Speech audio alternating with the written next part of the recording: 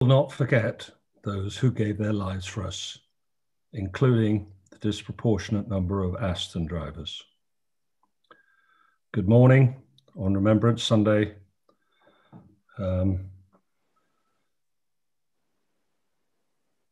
We remember those who went before us. Our guest today is Peter Martin. I met Peter electronically over the internet on the forum, where he dispensed some very clear wisdom. And I then walked into his workshop and asked if there was a chap there that knew anything about Astons. And we had a remarkably good laugh and a great meeting. And I thought he would be a very good guest for a Sunday service. And without further ado, I want to introduce Peter. Let him start by talking about where he came from and his Aston journey. And then we're specifically going to talk about the V8 Vantage, the smaller of the V8 platform cars that came out of Gaydon, what it is, what the foibles with it are, what the good bits with it are, and hopefully people will get a better understanding of the car and what an outstanding product it is. Peter, over to you. Good morning. How are you all? Thanks for that introduction, Richard. It was a little strange when someone came in and asked about anyone that knew of Astons. I was busy trying to think who I could speak about and who I could put in front of you. But we've had Astons in our lives forever. My dad got his first one when he was 18, back in the early 60s. He still got it, 1930 International, and some of my earliest childhood memories are constantly carrying that ladder frame chassis around the garage because the car was perpetually in bits as he constantly did it up. And he's had DB6, he's had 1970s Vantage, he's got a DB7 as well now, and he's been very active in the club, and that all integrated into us. My brother and I are basically the company, Martin's Aston Services up in Scotland here, and we work just the two of us, one other, looking after every era and age of Aston. I've been in the motor trade and motorsport all my life, so it was a natural progression to end up with Astons, and I'm just really glad he chose them and not Ford. Great. So, Peter, what you're going to talk about, which is the V8, a lot of things actually overlap with the DB9 and obviously the Vantage V12s. But perhaps you'd start by talking about the most common sort of issues that are raised with the car, which are the clutch and the gearbox. Yeah, they get a bad rap. If you look on the internet and owners, and we get a lot of phone calls about specifically the transmission and clutch wear, etc. To start with, sport shift. There's a groundswell of opinion you must have a manual, and I can understand that. Sport shift is an acquired taste. What people have failed to see is it's not an automatic, as most people are used to. The standard automatic with effectively a fluid flywheel and electronics nowadays and hydraulics changing gear for you. They're very smooth. They can be very seamless nowadays. The performance is fantastic. That's not the Vantage. The Vantage is still a manual gearbox. It's still a clutch. The difference is there's no third pedal. There's no gear stick. The car is doing that bit for you. So in some respects, it feels like you are driving a car where the passenger is changing gear for you. Now, you can tell them when you want to change it if you're using the paddles, or you can choose fully automatic mode and let the car do it. However, it feels strange and counterintuitive at first when you jump into a car that's changing gear for you, because you feel the clutch being dipped, you hear and feel the change of gear, you feel the clutch being reintroduced again. And when you're not doing it and you're not in control of it, you're very aware of it. And so I'll often say to people, especially prospective buyers, that's one of the questions: should I get Sport Shift or not? You want to spend the first 15, 20 minutes of any test drive just getting used to the transmission, because it takes that long to recalibrate your mind to what the car's doing. Once you get over that, the next 10, 15 minutes of your test drive is getting to know the car and enjoying it. And often people jump in, give it 5 minutes, hate it, it's terrible. I actually quite like them. I think they're good. You get a good one, it's a nice thing to own, it's a nice thing to drive.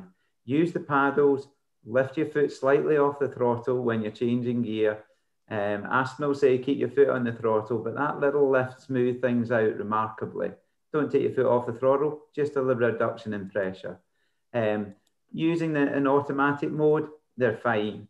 The 4.3s, etc., and 4.7s, Sport Shift 1 came with a comfort mode. It is pretty awful, to be honest. Don't use that unless you need to. But otherwise, Sport Shift are good. The manual box, it's a nice box. 6-speed, it's got a reputation for a poor first to second gear change. That's true. And using the correct oil in it will make a massive difference. There was also an update for a different lever in the gear linkage. Change the fulcrum point, makes it much easier as well. However, that's an expensive upgrade now. It was a warranty part back in the day, but that gear lever last time we did one was £300 plus fitting, can come to nearly double that because you need to drop the gearbox slightly to get at it. So it's not for the faint-hearted, that one. Most people get used to it. The second area is the clutch. Now, Maria, I'd like image 1 just now, if you can, please. The twin plate clutch, the single plate clutch discussion, it comes up constantly. Sorry, Maria, that's number 4. That's an image of all the bits you need to take off to get at the clutch. It's not a half-hearted job in a V8. You've got the gearbox, you've got the torque tube and prop shaft, you've got all the other sundry bits. You can see there even an exhaust manifold. So, you know, when you're looking at a clutch job, you've got to take into account there's a fair amount of labour just to get at the clutch. Let's go for number 1 if we can. Okay, that's number 3. You're going backwards, Maria. Yes, thank you. There's a comparison between a twin plate and a single plate clutch. The single plate's on the right, the dirty one, and that's what's fitted as standard. It's a big old beefy manly thing, but it doesn't really do the job. There's a lot of talk about clutch wear. We've seen cars with 20,000 miles and they need a clutch. We've also seen cars with 80, 90,000 miles before they need a clutch. It all depends on the driver. You get a driver who couldn't really drive a car very well, doesn't matter whether it's an Aston or not, they'll burn out that clutch, but they'll burn out this one much easier because it's on the limit of doing its job anyway in some respects. And the hydraulics, etc., make the clutch difficult to push down. People then drag their foot on it, they're wearing it out, they use it for holding the car on hills or at traffic lights, etc. Yeah, they'll wear it out in 20,000 miles. The clutch on the left is the twin plate option. The difference is to look at, firstly, the flywheels on the bottom. You can see there's a significant amount of material taken out of the lightweight flywheel on the left. Because the clutch basket, as you can see, is much smaller. The clutch basket itself is smaller, it's taller, but it's got 2 plates in there rather than one single plate of friction material. So it's not quite twice the amount of friction material, but certainly around 1.5, something like that.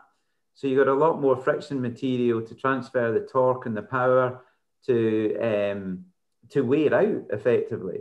So it's a far more robust unit. And again, these cars are overgeared in reverse, whichever gearbox you have. Remember, the gearbox is the same in a manual or a sport shift at the end of the day. Reversing up hills is not recommended in these cars because it's such a high reverse gear. And that can wear out the single plate clutch quickly as well. You can wear out a twin plate clutch, of course, but it takes a lot longer, and it's far more robust unit for even high stress times like that, reversing up a hill. It's lighter as well. And because it's smaller, there's less momentum there. So combined with the lightweight clutch, engine performance is significantly improved because it's much easier to turn. It's not a big lightweight, and also the way it revs, not just going up but coming down, is far better. It's far more reactive. So changing gear becomes much easier. It's a joy, and it does improve the gear change slightly. We talked about first, second. It makes that better as well. And the last thing is the clutch pedal itself. The pressure you need to press the clutch significantly reduced. There's no denying in a standard V8 Vantage, the clutch pedal is a heavy thing to use, you know, and you're going through a city, you'll know all about it. With one of these, it's like a little hire car Fiesta. They're just fantastic. They're so light and easy. And it's one of the things that twin plate customers take a long time to get used to, or it takes a few miles to get used to, is recalibrating your foot to how easy the clutch is to use. So I'm a bit of a twin plate evangelist, as you can hear. I think they are fantastic. They're just a win-win-win. And if you get the right specialist, because it's not been developed by the factory, but it is possible to fit sport shift with a twin plate clutch option. There's a few specialists out there that are able to do it, not all of them. It works really well in sport shift as well. It improves the car significantly, improves the gear change, certainly improves maneuvering, etc. And that combined with a regular clutch learn philosophy makes these cars really nice to use. Clutch learn, for anyone that doesn't know, not relevant sport shift 3 in the V8 Vantage S, but the early cars, they need to learn where the clutch bite point is. So if you're driving a manual car and you lift your foot off the pedal, you feel where it's beginning to bite. You intuitively know that. The car needs to know that. And so as the clutch wears, it needs to learn the new bite point, and a clutch learn does that. If it's not done, then it keeps working around the same point. And if the clutch is worn further, it gives really harsh gear changes, poor maneuverability, because it's working under the wrong data. So there's a lot of data about it on the internet. Look up clutch learn, make it part of your startup procedure. Just jump in the car, foot in the brake, keep your foot in the brake, start the car. By the time you put your seatbelt on, it's done its clutch learn. You only need to do it once. It only does it when the car is cold. If you get in the habit of doing that every time you jump in the car on the first journey of the day, it'll be in peak condition. So I think generally, sport shift's given a harsh name. I think twin plate clutch, it's an investment. There's no denying that, but you'll reap the rewards. And we've yet to have anyone that fitted a twin plate, sport shift or manual, that hasn't been overjoyed with it. But well worth considering.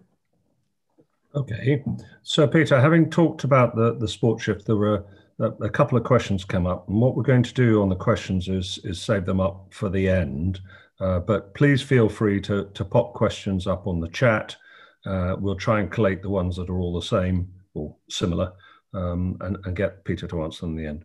Okay, having talked about how to get the car to go better around the gearbox and clutch issue, perhaps we can talk about getting the car to stop. So would you like to talk about the braking side of things? Yeah, brakes on V8 Vantage are basically exactly the same as the DB9. And then after 2012, they got bigger still at the front with 380 millimeters rather than 350. They're good brakes.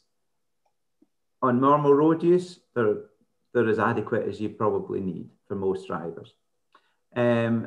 What happens is most owners experience squeals, and that's the biggest complaint about them, that and dust contamination. Usually it's because they're such big brakes and they're being used so lightly and they're such a hard brake pad material, they're just not, they're not getting hot enough to go through that self-cleaning process, and they glaze, and that gives the squeals. So don't be frightened to use them hard. The advice I give owners is go out and use the car and use the brakes hard, get some heat in them, let them clean. If you can't get the opportunity to do that and the road conditions allow, do 3 or 4 emergency stops, not ABS stops, but certainly 3/4 braking from 70 down to 20. Get some heat in them, get them cleaning. The pads, very hard pads. The pads wear out the disc far quicker than a standard road car pad, let's say. You know, you will need to factor in that every couple of pad changes, you're probably looking at discs because the discs have worn down to their minimum thickness.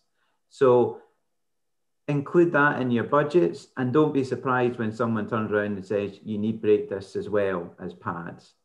The disc condition can be a problem as well. We're looking for image 5 now, please, Maria. One of the other issues with discs that we see a lot is not just wear, but corrosion on the insides, as you can see here. Again, they're little used, they're used softly, they don't clean off, puddles, etc., splash on them, and you start getting corrosion setting in. They always look fantastic on the outside. When you look through the wheel, they look great. That's what we see when we go underneath them.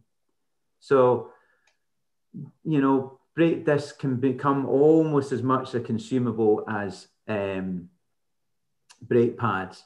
There are options for brake pads that don't squeal as much, that don't give dust as much.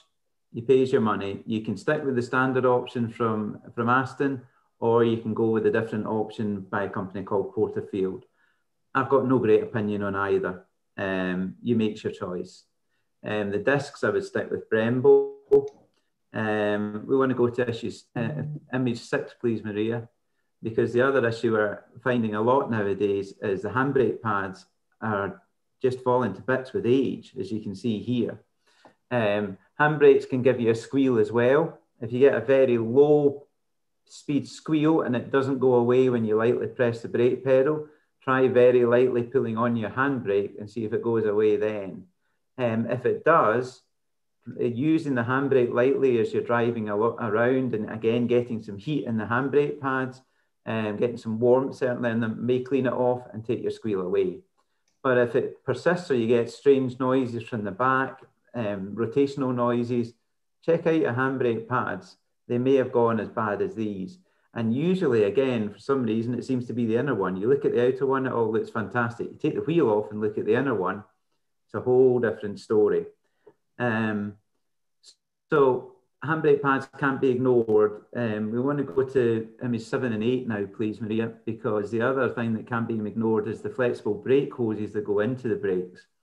You can see here that Aston have made a fantastic hose. It's rubber encased in stainless steel, and then plastic, and then stainless steel ends, and then for some reason the fittings that go into the caliper and into the body are mild steel, and they rust. And if we go to the next image, please, Maria, you can see that they rust really badly, and you don't want that going. So keep an eye on your brake pipes. We see this pretty regularly. It depends on the service regime. If you get the right people servicing the car, it's a known issue. For example, what we do is when the pipes are in good condition, we'll coat the ends with brake grease and check that every service and keep that up, and that protects them enough that they last forever. However, if they've been left to the elements, you can get some pretty serious problems. I think we'll also speak about V12 Vantage brakes here, carbon brakes. There's a lot of talk about carbon brakes. From my point of view, they're fantastic if they're looked after properly. The advice I give owners is don't get them wet. They're designed to get wet on road surfaces. They're designed to get wet from puddles. They're not designed to get wet from getting jet washed when you're cleaning your wheels. They're not designed to have even alkaline-free and acid-free wheel sprays sprayed onto them, etc. Keep them dry. Don't wash your wheel and then take it for a drive to dry off the disc. Those lovely little carbon particles combine with the water, make a great grinding paste, and then wear your disc away. So if we can have 9 and 10, please, Maria. You want to have your discs as polished and smooth and mirrored finish as possible. These are good discs. Yeah, the pads haven't been bedded in yet. You can see the pads down in the bottom right are still look black and new. Normally, if they've been bedded in properly, they'll have heat fading on the disc surface. But the discs themselves, and the next image as well, shows a really good discs. If you're buying a car with carbon ceramic discs, make sure they're like this. If they're rough, if they've got sandpaper appearance, walk away. That they'll need replaced, and it's thousands of pounds. So the other thing to think about with carbon ceramic brakes, I mean, we need the next couple of images, please, 11 and 12, please, Maria, is the pads. You know, normally pads you wear down to, I don't know, 2-3 millimeters before you change them. You usually come with, say, 9 or 10 millimeters. It's not the case with these pads. You can just see in the top pads, in fact, you'll see them better in the next image, please, Maria. Yeah, the pad on the far left there. They're big pads. There's a lot of material on them. And one of the things Brembo have done on both the steel and the carbon ceramic pads is little pins. You can just see the circles towards the bottom of them. They're like, I'm not sure of the material, but say like a brass pin to give the pad material stability when it's bonded onto the back plate. The trouble with a carbon ceramic disc, unlike a steel disc, it will wear them away. Carbon ceramic disc is too soft to do that. So you need to change those pads at around about 6 millimeters of pad material left, because those pins start to protrude. So you can see that those pads, they have good material still left on them. However, we'll be recommending you change them then, because it's a lot cheaper to change pads than it is discs if you wear them. On to 13 to 15, please, Maria. The last image with and problem with carbon ceramics, you maybe want the next picture, is they can crack. You can see the cracking just there beside the bolt. We had this car in just recently and it's got a cracked disc. One of the issues is the bell mounting bolts, and this crack seems to have started at those bolts. They corrode and they can cause stress, obviously, from the corrosion, and either on the back, the retaining surface on the back of the bolt can snap off, or we're starting to see cracking from them as well. So you really need to make sure your carbon ceramics are in good condition. If they're looked after well and used properly, they're great. If they're neglected, you can have expensive repairs like these. So all you V12 owners, take note, look after your brakes. Okay, Peter. So we've talked about brakes, and actually there's a couple of threads on the forum which have similar pictures of some of the issues with the carbon ceramic discs, and I would commend searches on the forum to those of you who want to understand more about this. Let's perhaps go back to the front of the car and talk about the under bonnet issues, because I think there are a couple there. There are, but again, the message with these cars is generally they're very reliable. Generally, we have no issue with them. generally the big units, engines, gearboxes, etc., they're good.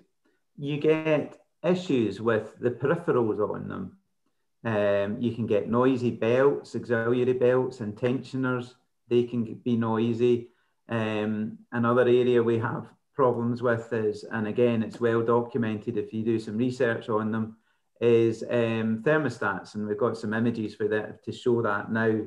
So we're needing 16 and 17, please, Maria. Thermostats, it's quite a complex thermostat. As you can see, not like the old-fashioned ones with the springs, etc. Now on the left, you can see a damaged thermostat, and on the right, you can see a new one. And it's that rubber ring. It's bonded onto the thermostat. The bond lets go. The rubber ring peels away, as you can see. And if we can go to the next image, please, which is 17. Once the thermostat's fitted in place, you can see the top of the O-ring just above the springs there. And that rubber can jam, or it can let the flow of water past. Either way, it stops doing its job. And the telltale is the temperature gauge. That needle and that temperature gauge should always be bang on 9 o'clock when it's at operating temperature. It won't vary. So if yours is very slightly down in any manner, have a look at your thermostat. They tend to last sort of 4 or 5 years. Coolant should be changed every 5 years anyway. My recommendation would be consider doing the thermostat as well. It's not a particularly expensive component in the world of Aston Martin, so it's a good bit of preventative maintenance. It's only relevant to V8 engine, the thermostat. V12 thermostats, different design, go on forever. Don't worry about them. Another area that is a problem is for V12 though, and V8's not so much, but V12 definitely, is radiators. And we want to go on to the next images, please, Maria. Radiators are beginning to fail. So you're looking at the second cooler in this picture, and you can see along the top how it's ballooned upwards. It should not be like that. It should be nice and straight, just like the other one. Keep scrolling through them, please, Maria. You can see the damage here. They even bend. And we believe with the V12, it's a pressure-related thing.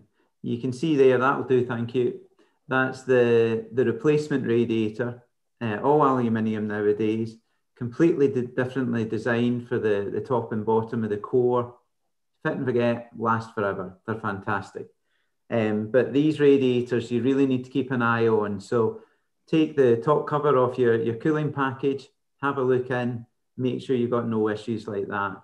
Again, V12 mainly, V8 rarely. But you don't want cooling problems because eventually it bends so much that there's a little crack appears in one of the rows there. You start getting a drip of coolant out. The next thing you start getting your light on saying you've got low coolant in the system. You check your header tank and it has gone down. You fill it back up. A few weeks later, you got the same. That's probably the culprit. So make sure you keep an eye on that before you end up stuck at the side of the motorway. The other thing with cooling systems is, I'm just checking, sorry, Maria. Let's look at number 24, please. Header tanks.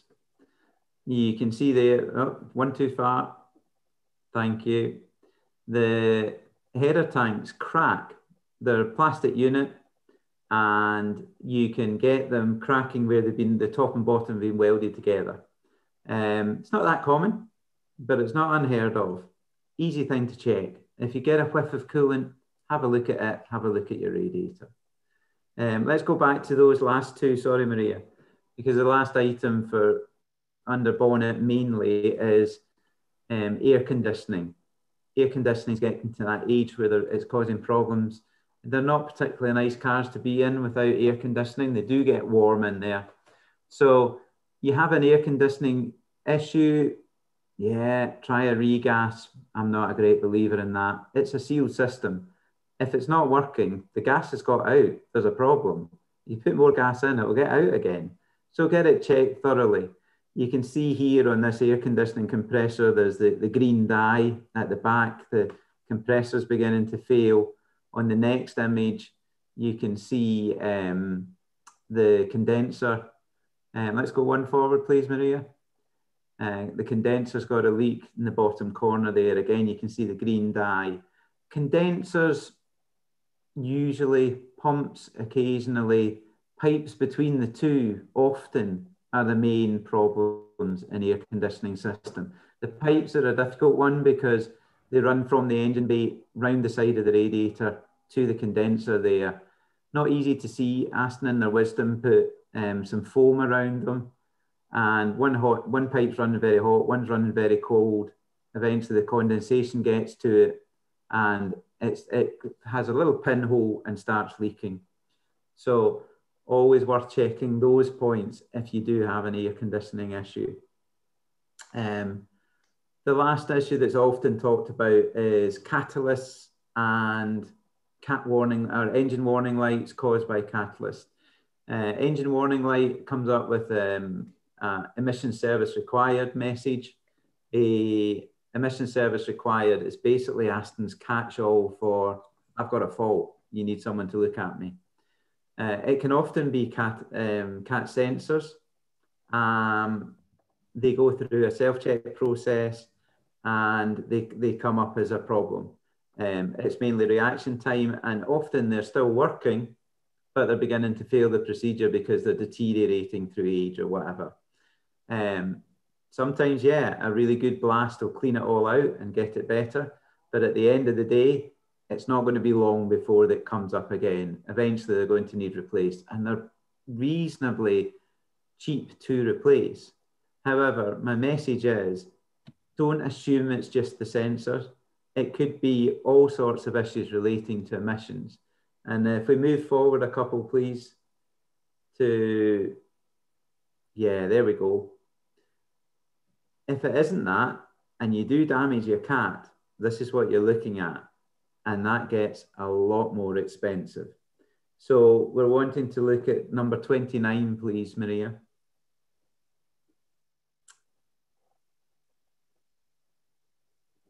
That is how the standard cat should look. So you can see a big difference between a broken one and a good one. So always get it checked out. Always make sure it is just a little sensor issue and not something else. Because if it is something else and you go and give it an Italian tune, you really could do a lot of damage and end up buying a pair of cats. And like everything else in life, they're not cheap. However, if you do need to replace them, number 27, 28 and then 27, please, Maria. If you do need to replace them, go for these. They're sports cats. You can see that the cell density in there is significantly less than the previous one we looked at. The standard one's about 1,800 cells per square inch. These are 200. So the exhaust flow is significantly better. Next image, please. 27. The performance cats on the left compared to standard cats on the right. You can see that there's actually 2 cats in the standard ones. There's only 1 there, and it's a freer flow unit as well. So there's less back pressure in the exhaust coming out. That also changes the sound a little bit. Doesn't make it excessively loud, but it gives it that bit more of a rumble, that bit more of a bass and baritone that Aston do so well anyway. It just frees it all up. And those catalysts combined with the correct ECU tuning on a 4.3, will give you even a 4.7, give you up to the magnitude of 50 horsepower of a difference, but a much more free revving engine as well, because the gases can get out. And you combine them with the twin plate clutch we were discussing at the beginning, that engine's a totally different beast. It's very reactive, it's very fast revving, changes the car, makes it an incredible machine. So definitely worth a consideration. If you're looking for that wee bit more performance or whatever, especially if it's a 4.3, you don't necessarily need to spend the extra money going to a 4.7. You do cats, which are not particularly expensive in the scheme of things, and then a twin plate clutch when you need it. You'll get the horsepower of a 4.7 and you'll get the drivability of a sports car that it should have been. So well worth considering, well worth considering.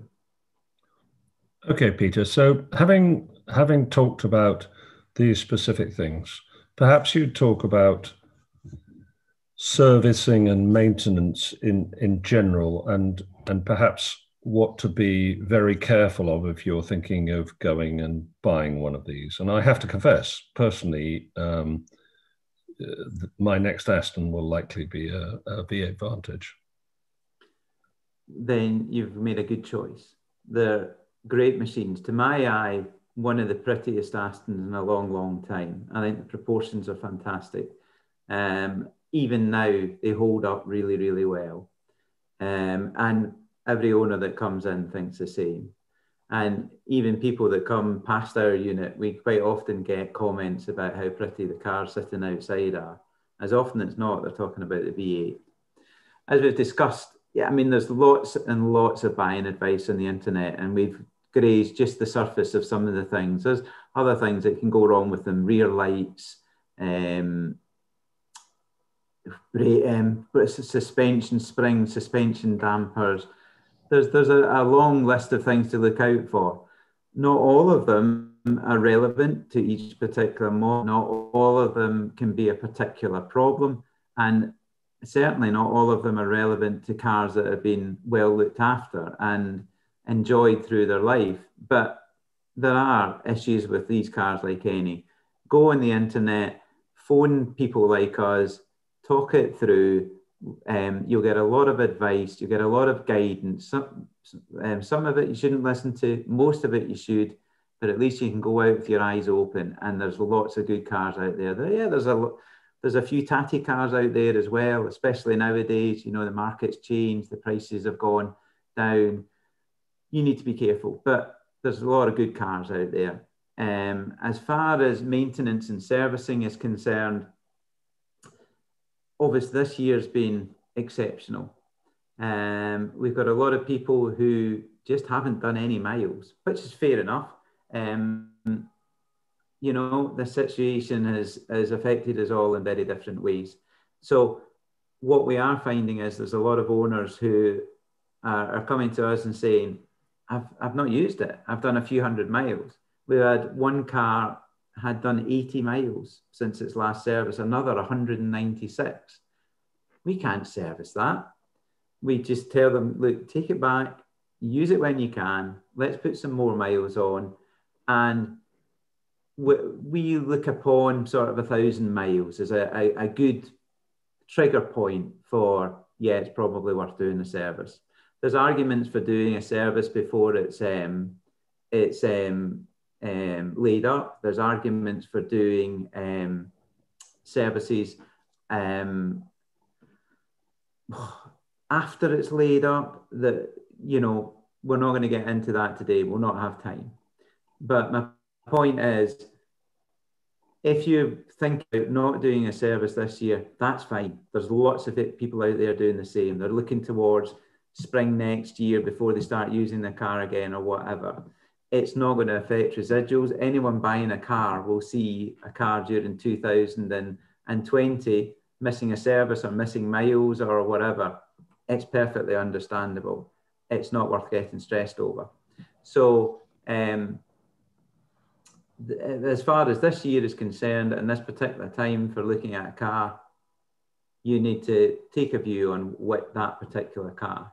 What I would say is you do want to find one that's been regularly maintained and serviced, and maintain's the key word there.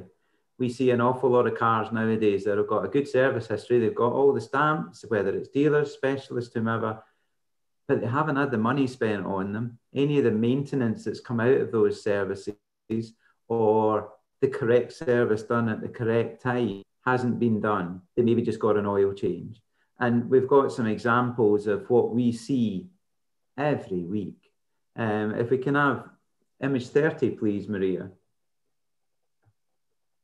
What we're tending to find is people are either getting very small services, and so this is the pollen filter, the cabin filter.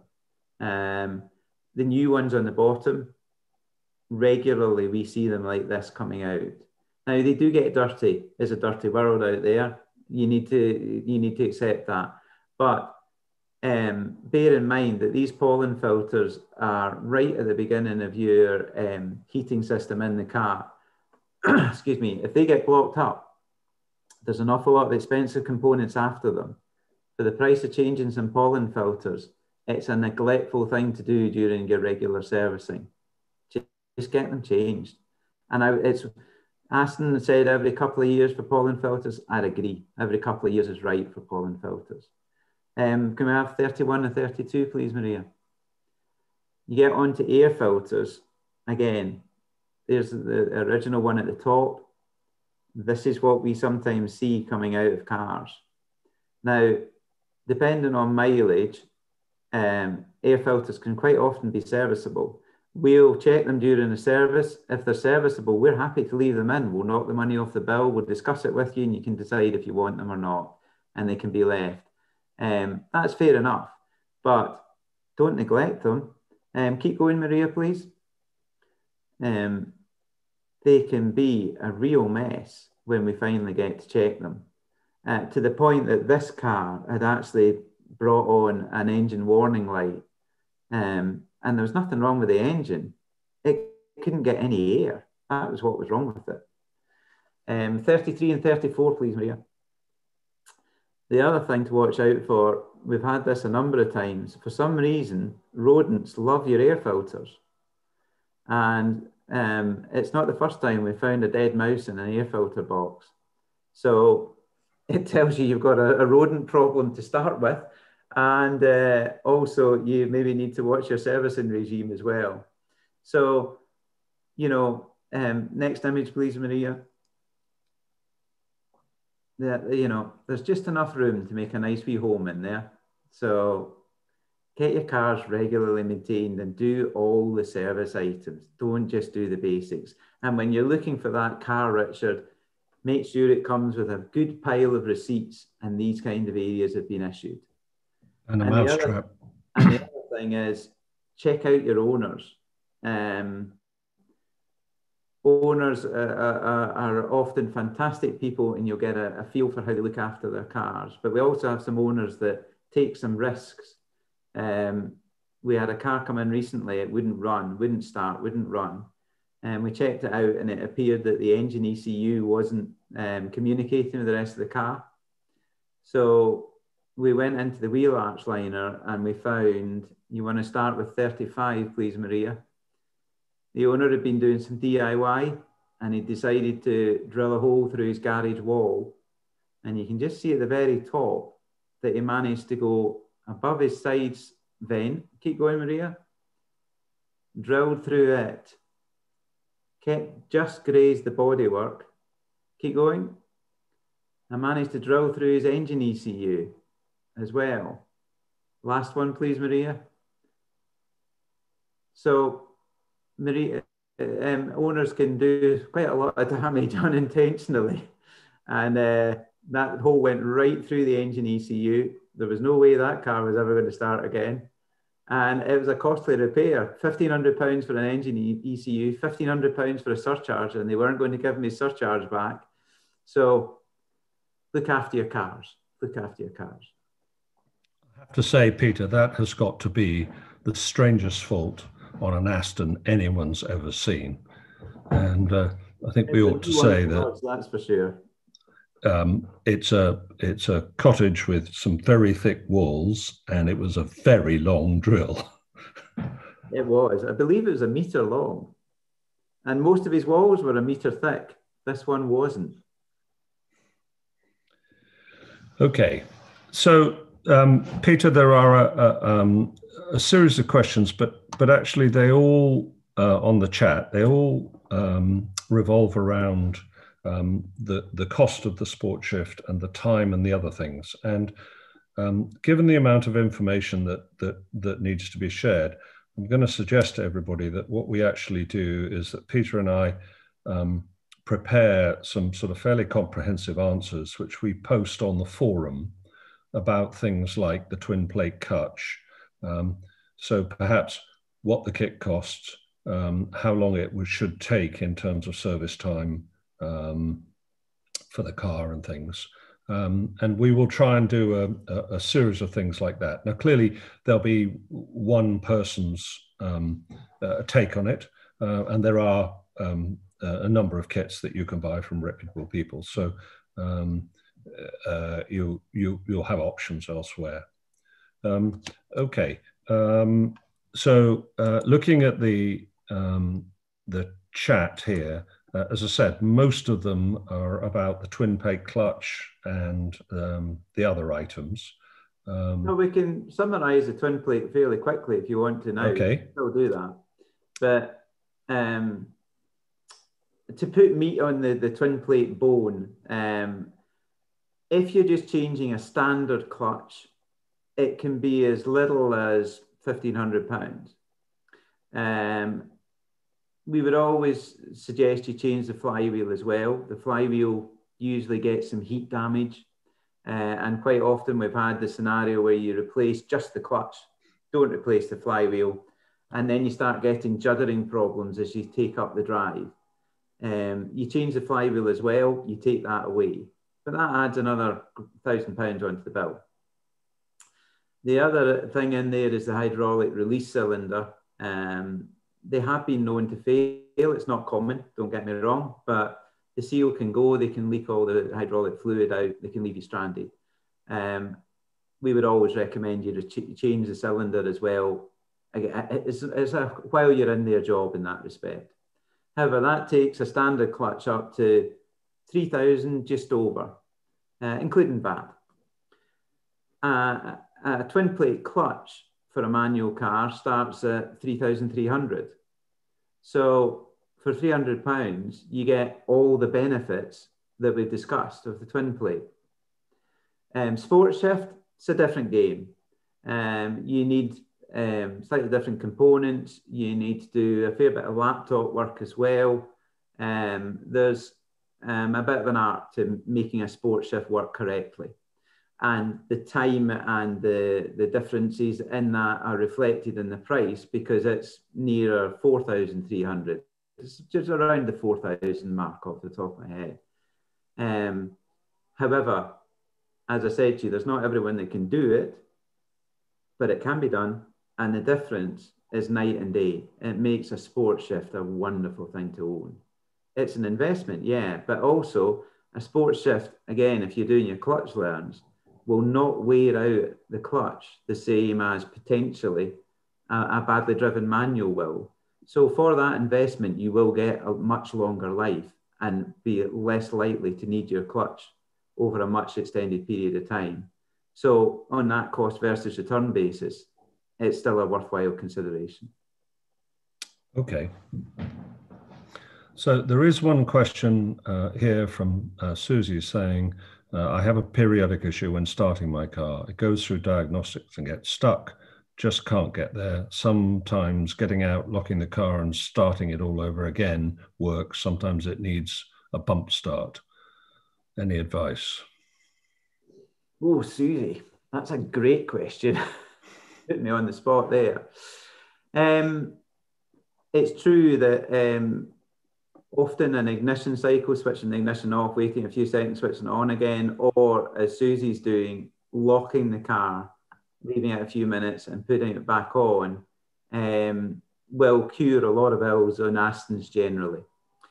The fact that you're having to do that, Susie, makes me think, because when you lock the car, a lot of the modules and ECUs inside the car start to go to sleep, and then you reawaken them. You're effectively rebooting them like you do with a computer.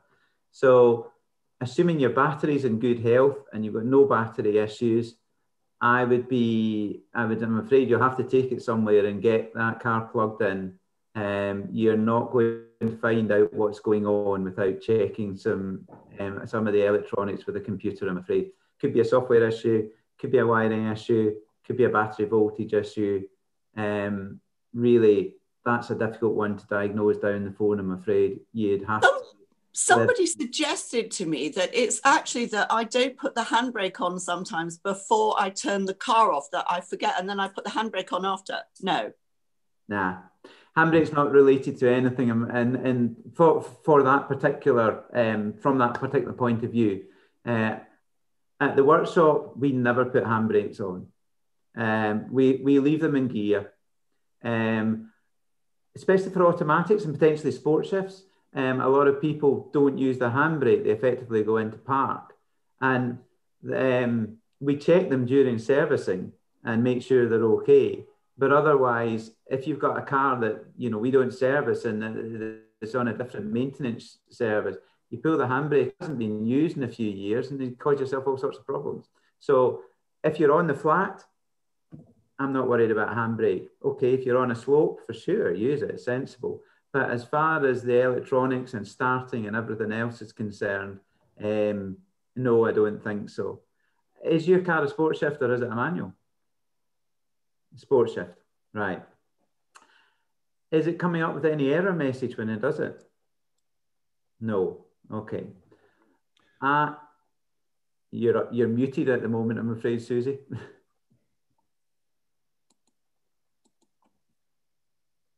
You can just, when it does it, you can just sort of hear it ticking. It's just like it's just not quite getting there, and that's it.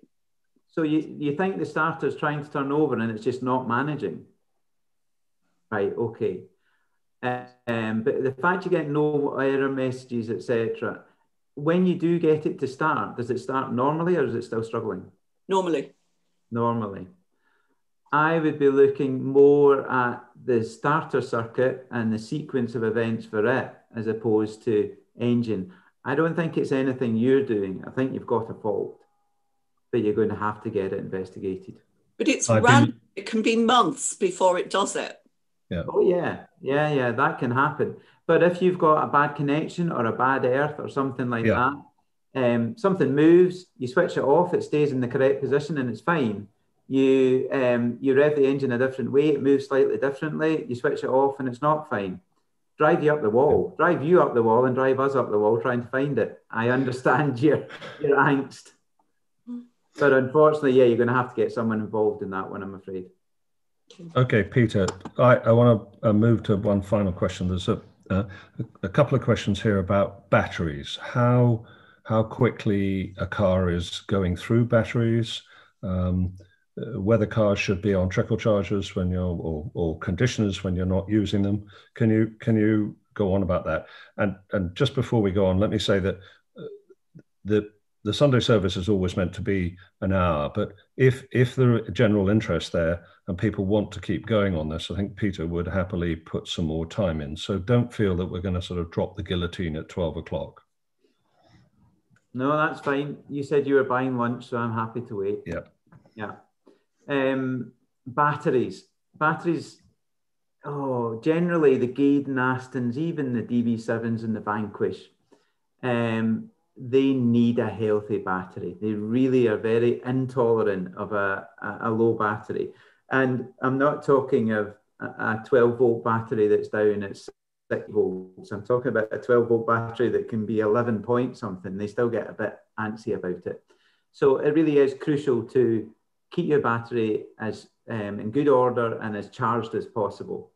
My usual advice is, you go to you've got a tip-top battery, tip-top car, you go to the airport, you leave it parked up for 2-week holiday, maybe even 3, it'll be fine.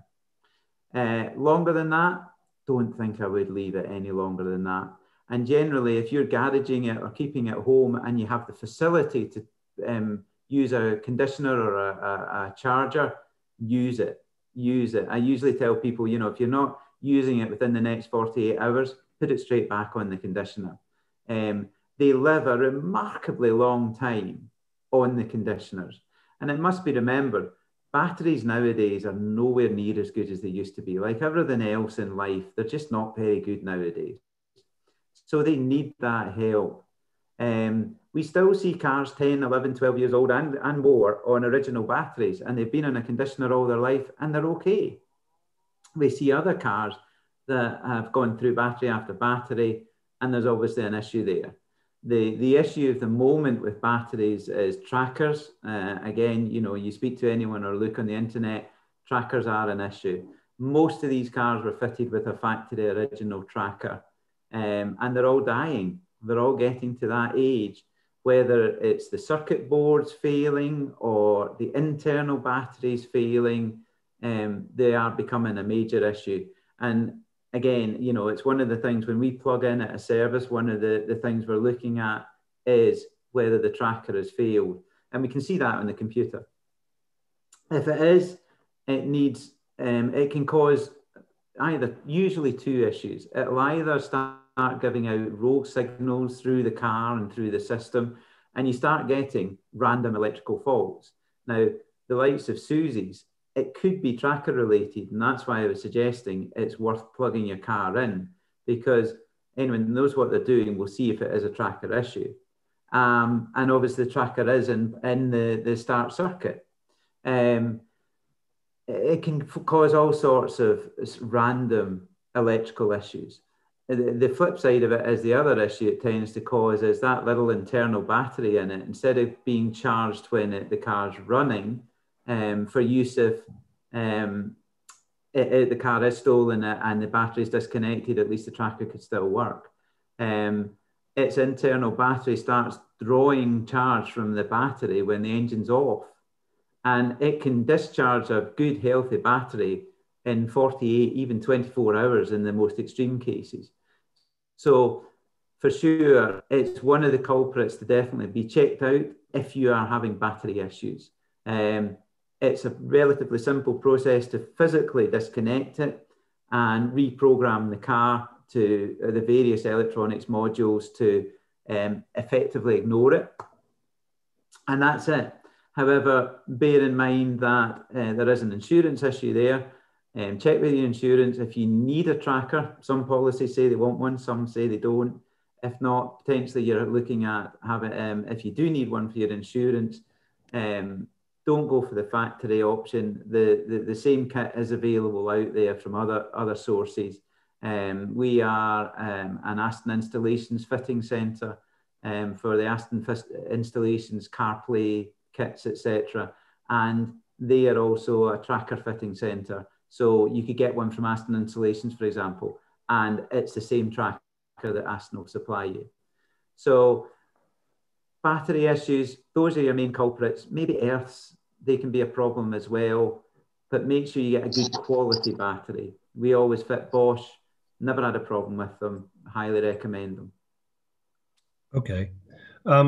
Peter, there have been a couple of questions about clutch learn, and at this point, can I try and explain to people what clutch learn is? It's really very simple. When you start the car and the engine fires up, and you're in a sports shift system, what happens is the clutch circuit releases the clutch to the point at which it starts seeing rotation coming into the gearbox. So it literally just releases the clutch very slowly until the clutch starts to pick up. And at that point, it backs off. So all it's doing is measuring, if you think of it in pedal terms, how far the pedal has to be released before the clutch picks up. So the clutch learn procedure is not something magic procedure. It is something the car does, and it does automatically, provided you give the car a few seconds. And as Peter described it, you start the car and you give yourself time to put your seatbelt on perhaps and compose yourself before you set off. And providing you do that, the car is constantly learning on the clutch. Okay, and I would recommend that everybody does that. I would as well, and bear in mind what I said about it's only a cold car, so you only need to do it once a day. And the early cars, there's no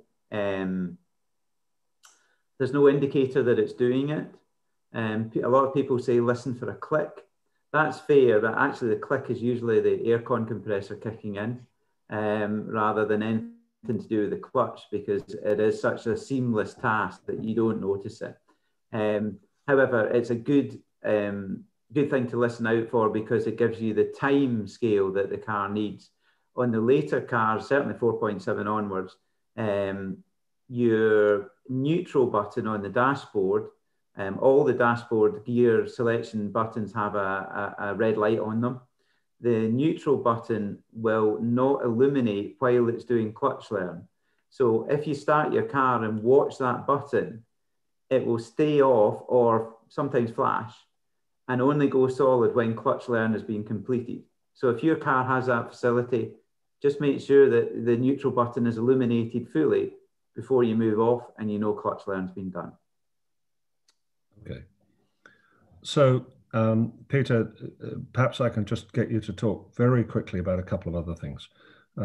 As some people on this call will know, I'm a bit of a Vanquish nut. And when buying older Vanquishes, one of the things you're going to absolutely have to do is replace suspension bushes, because they simply get old, tired, hard, and worn out.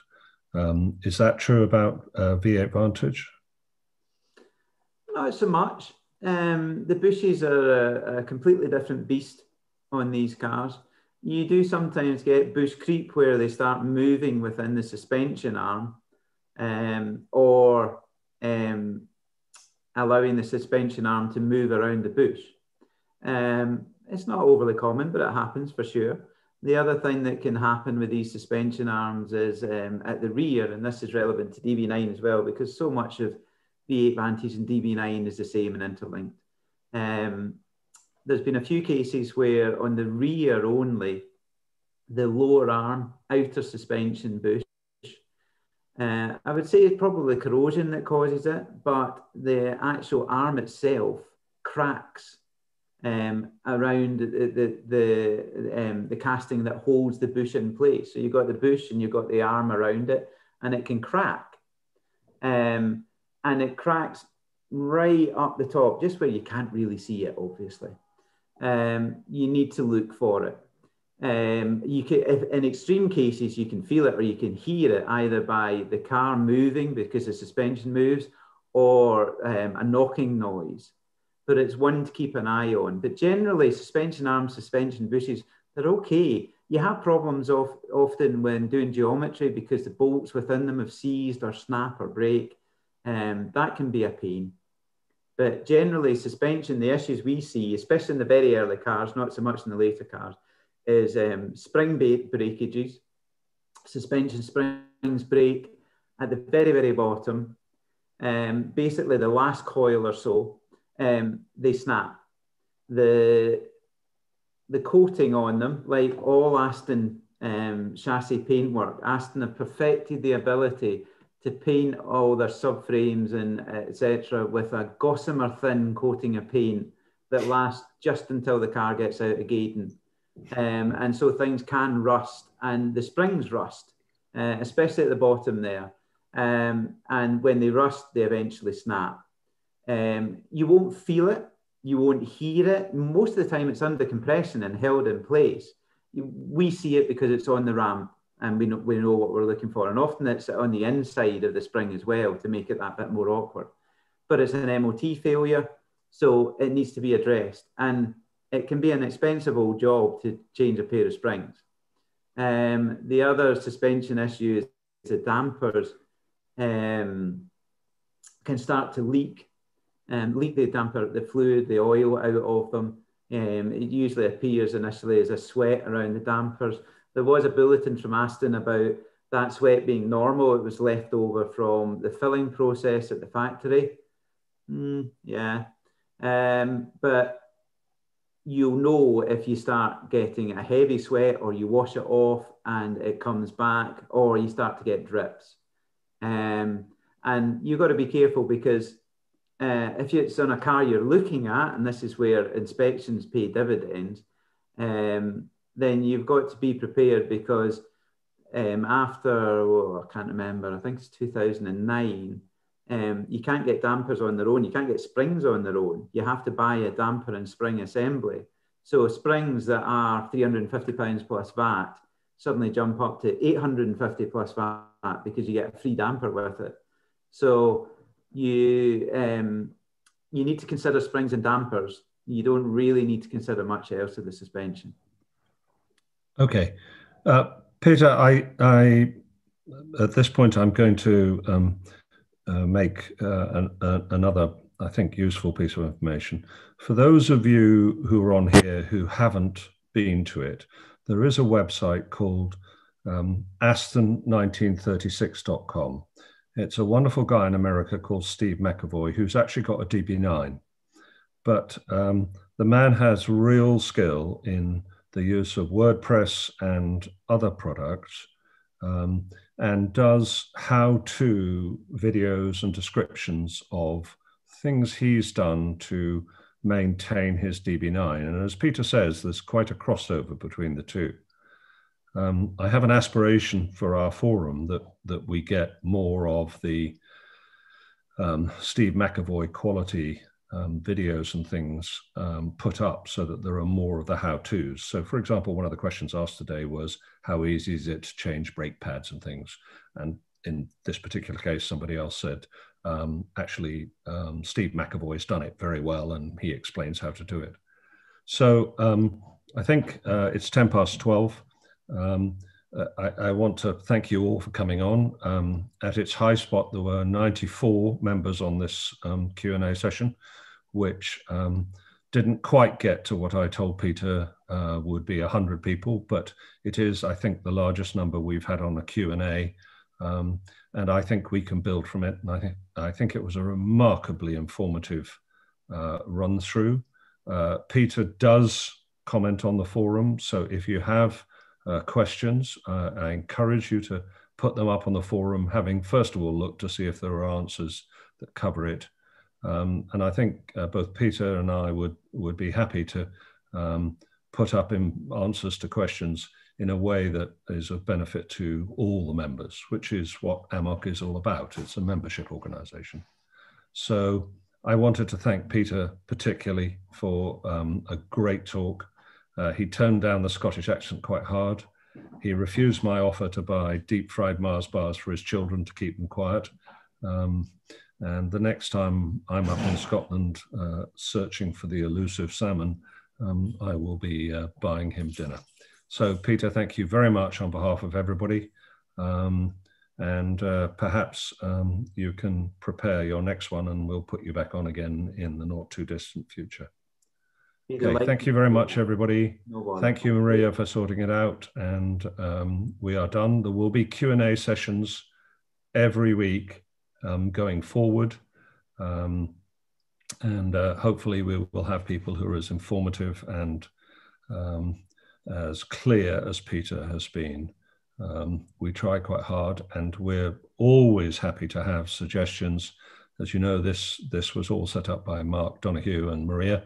And I am but a latecomer to it, but we would be more than happy to have suggestions for what people want to talk about, which hopefully will be of enormous interest to people all over the world.